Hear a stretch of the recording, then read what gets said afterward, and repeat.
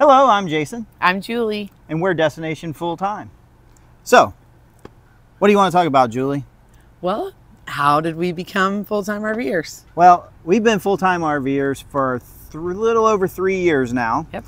And our trip to full-timeism was not without a few bumps, right? Correct. You want to talk about the bumps? No, you can. So I guess I'm to blame because it was kind of my idea. As almost everybody that started doing this in the last 3 years, we started watching YouTube, and next thing you know, COVID happens and we're all able to work remote. So that set us up for this journey that we've been on. And so That's when you said, hey, honey, remember all these full-timers we're watching on YouTube? We're going to do that too. You want to do it now? And I'm like, okay. yeah, why wait till we're older and things hurt and you can't do things as well as you can now? Right. So we decided to do it now. The only challenge we had was we had a daughter that was just about to start high school. Mm-hmm. So did you She'd convince actually her? just started high school, but it was remote. Did you convince her this was a good idea? I did convince her because of the whole, you could have Instagram pictures anywhere. Isn't that so amazing? But eventually she changed her mind after we'd sold everything and already moved into our weekender at that point. Well, we had this bright idea that we would sell the house, move into our weekend RV, and then figure out what we wanted as far as our full-time RV. All during that time, we had to finish up some commitments that we had. So we knew we were going to be at a local RV park for about 3 months while we were doing all this. Now, I don't know why we thought that we were going to get an RV in 3 months, but we didn't even decide what we wanted for 3 months. Yeah. And Looking back, that was pretty stupid. it was pretty stupid. Not to mention getting financing to buy an RV when you already sold your house. Yeah, So- don't do that. Buy the RV before you sell the house. Learn that the hard way. Yeah, for sure. And of course, during that time, our daughter decided it was time to put down roots, and she no longer wanted to go on the road. She wanted to go to high school in person. Yeah. So she decided she wanted to go, and we said, okay, I guess what we can do is we're still going to go travel, but we'll do more weekend type things. If it's a vacation from school, we're out. You're going or you're not going, you have to decide. So she was working by then, so she chose to stay with friends if we went places, because she was always at work anyway. So it didn't even matter to her. She didn't skip a beat with what she was doing, loved school in person. And then we just kept planning for when she was done and ready to go. And she helped us plan because she ended up finishing high school in 3 years instead of 4, so she could go because she was ready to go. Yeah. So she's a very independent young lady. So she graduated early and got an apartment. Yeah, 2 weeks later moved into an apartment with a friend and has been working and supporting Multiple herself jobs, literally yeah. all by herself since she moved out. So, Yep, doesn't ask us for a dime. It's great. yeah, so we had a kind of a full-time, or not a full-time, but a home base, I guess you'd call it, for 2.5 of those over 3 years that we would come back to. So I guess last July we gave that up and hit the road permanently, full-time, with no coming back anywhere. So we're homeless now. Yeah. Do you feel sorry for us? Exactly. But We've had a blast. yeah, last year we went all up and down the East Coast up to northern Wisconsin and we're in Florida now, so kind of all the way up and down. Got trips planned this year, same thing, all the way up to Michigan this year and also into Wisconsin. Yeah, exactly. Yep. And so we're excited for what the year is going to bring.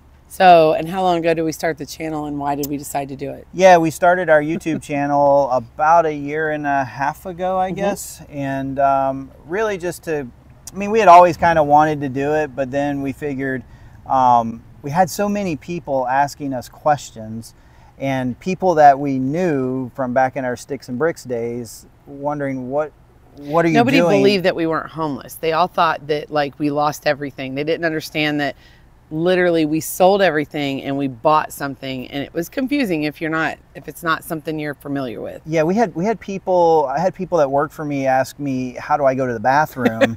And I literally, too. I literally said the same way you do. Yeah. You know, it's not that much different. It was a foreign concept for a lot of people. And we had friends that offered us their basement to stay in or their spare room to stay in. No, I'm going to go in my RV and leave. What do you mean? I'm not staying. Yeah, so once we got the momentum here, about 3.5 months after we got it, it had to be repainted because some of the paint was bubbling on it.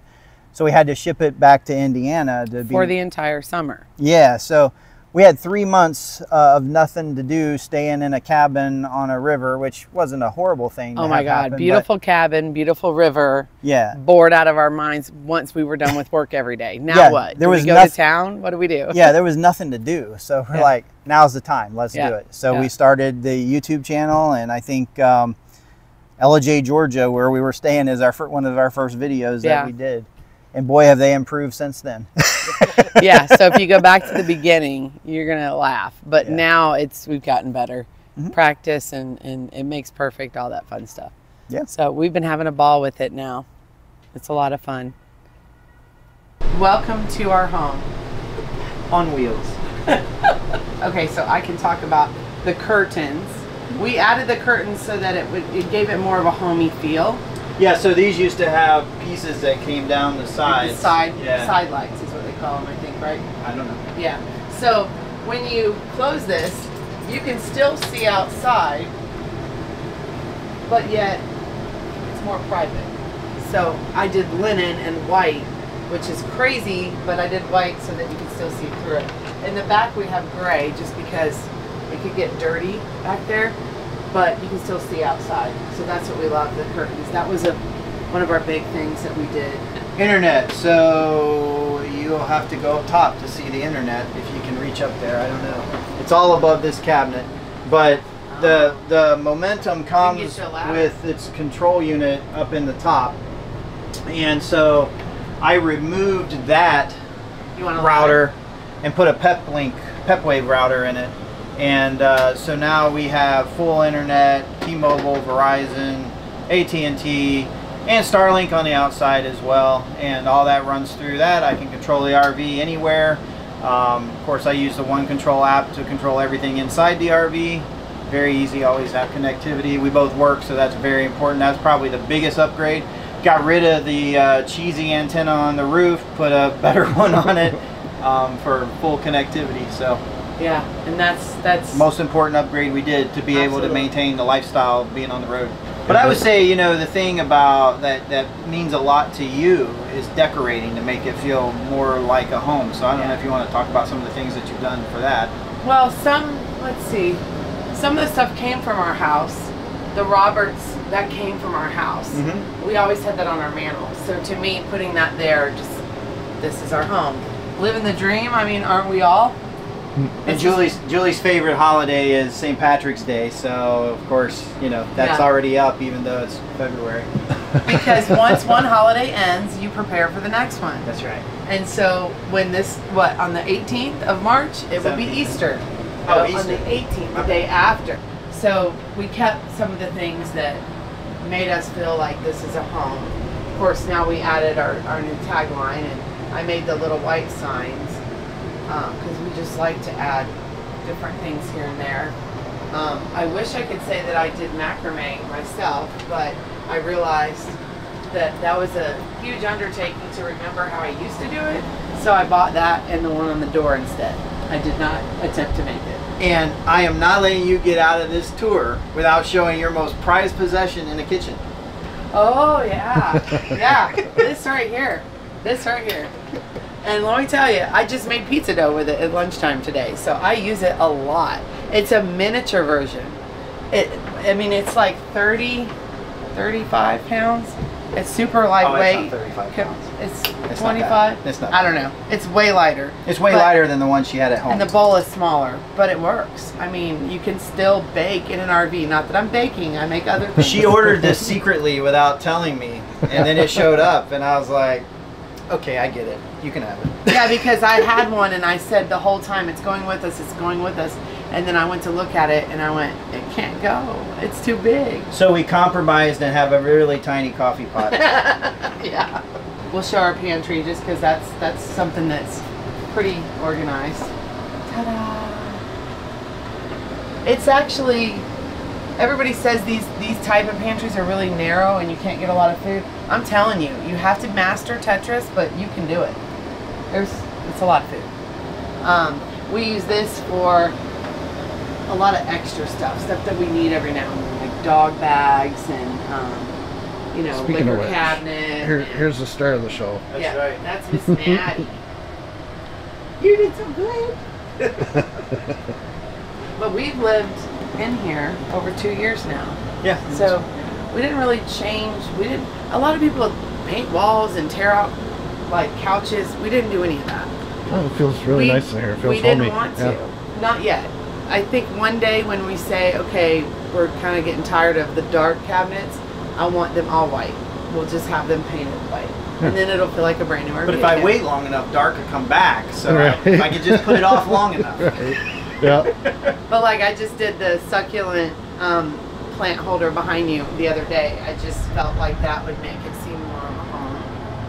And It's the little things I think that make a big difference. Here's our master bathroom. Pretty self-explanatory. We did not do anything other than you added a shelf. No? Did you add a shelf? I don't think we've done anything to that. No. Oh, we changed the toilet. Oh, seat. yeah. That's it. Yeah. So instead of having the grooves on the Yeah. back, it's so much easier to clean. And we added the max air fan. Oh yeah, we added. So for some reason, the master didn't have the good fan. No, ours didn't either. So Jason did that. And then this is our bedroom. So we opted for the king size bed. So Which I don't means get a side. he doesn't Julie get gets the nice nightstand. I feel like you're not liking that. That's wonderful. And then we added the TV in here, and that's really, I mean, that's all we've done in here. This is just Were those kind of, blue lights stock? Yes. yeah. Okay. Yep. They. Oh, nice. Yep. I had to add ours. Yeah, and so this particular model of Momentum, it's a custom cut. So the bed had to be custom made because of that front corner. So luckily, it curls around. It's kind of a weird. It's a rounded edge. Yeah. So we obviously wanted to upgrade the mattress, so we had to do that. This is just like our catch-all. And then of course my vinyl stuff. But this is, Jason gets his whole closet, and this is mine. See? He does so well. I'm hoping yours and show that you don't do so well. No, Well, I do too. Mine's fine. I'm just teasing. And then that stuff, if I open that door, things could fall out. You know? Does anyone have one of those? Yeah. Yeah. Oh, you guys got decent storage in here, though. That's Yeah. nice. And under the bed, I mean, that's we love that. The only problem that with this RV is that all the weight is on the one side. You got your closets, which are heavy on one side. You got your refrigerator, stove, pantry, everything on one side. So when our daughter lived with us, this up above was her room. Yep. Oh, the loft. Yep, the loft was her room, and of course she's gone now, so this is storage. Storage. Yeah. And then we have the half bath. Yeah, we have the half You bath can see, back turn the here. light on, babe. Which kind of goes as a utility closet and bathroom. It works. But it's nice to have in cases of emergency. Yeah. Yeah, I'm very thankful. I don't know that we would ever want an RV without 2 bathrooms at this point. I think it makes a huge difference. So, yes, obviously we took our benches out. Jason, you want to talk about? Yeah, we took our benches out, put these tabletops in, and now they're So they go up and down on the Happy Jack. Yep. You can And we raise still them and have lower a them. queen size bed up here for guests. And then this, what do you call this? Angle iron? Yeah, it's an angle bracket. Yep. Jason added that, so when I'm doing laundry, I can hang up anything I want, because I don't like to dry everything and it ruins your clothes faster. So I like to hang things. So that's where I hang them. And the dehumidifier helps dry them faster. And then we have, most recent addition to our office is my plexiglass sticker wall. Our wall of friends. Our wall of friends, Yeah. there you go. That have stickers anyway. Yeah, yeah. That's That is been very a lot cool. of fun. We still keep ours in a book, so this is Well, you that's a probably- great idea. Yeah, well, Yeah, we did it on this plexiglass so we can, if we change rigs, we can still Yep. take it with us. Yeah. That's But why it's we didn't already want to put full ours on the almost. rig. I Yeah. need a bunch of stickers this size. See this little one? Yeah. I need that size to fill in all the gaps. But I Yeah. haven't found anybody else that makes a sticker that small. But yeah, this stuff we put up immediately, and we've never changed any of that. Yeah, those two were. Well, that one was in the old RV. I made that one. And that A one friend was made at our that house. one. Yeah. Yep. And then those were gifts. Yeah. We have no decorations in the bathroom because everything that was in there my daughter took with her. And talk about your heat press. Oh yes, this is my heat press. Oh yeah. When I make any kind of apparel, this is exactly where I use it. It's perfect because it can hold the weight of it and it doesn't hurt it at all. It's not what I initially thought I would have because I had a much bigger one that was like 20 years old and was amazing, but we had to go lighter, so otherwise we'd be overweight, right? Yep. So this is 32 pounds. That is definitely 32. It doesn't do as good, but it still does a great job. I'm just very picky. And then we have our deck for after work. Yes. But it is nice to have because when we're back here working, we can open it up and it's not dark back here. It Yeah. feels like a dungeon, and we've had Yeah, it's windows. And It's really weird homey when back a here at rainy work. day. I feel like you're in a cave. Even with this window and that window Yeah. open and that one, if that's not open, I feel enclosed. So that to me, not even going out there, just having the ability to see more, Yep. makes you feel And like there's a you're TV back outside. here, but we never use it. Yeah, this swings down, and the reason we don't use it is because when it's down, you can hit your head on it. Yeah. Yeah. But when it's up, you have to crane your neck to see it. So it just sits there. Yep. Oh, and we added this cabinet. It's a steel cabinet. We've never bracketed it or done anything to it. It hasn't moved an inch. But it's locking, so we can make sure the doors stay shut in transit. Somebody has a lot of weight in it. Thanks for joining us on the tour of our home. We hope that you enjoyed this video. Remember to like, comment, and subscribe, and follow us on every media that there is, I think, right? Pretty much everything. And while you're at it, have you subscribed to RV Your Way? Because you should. Thanks for watching.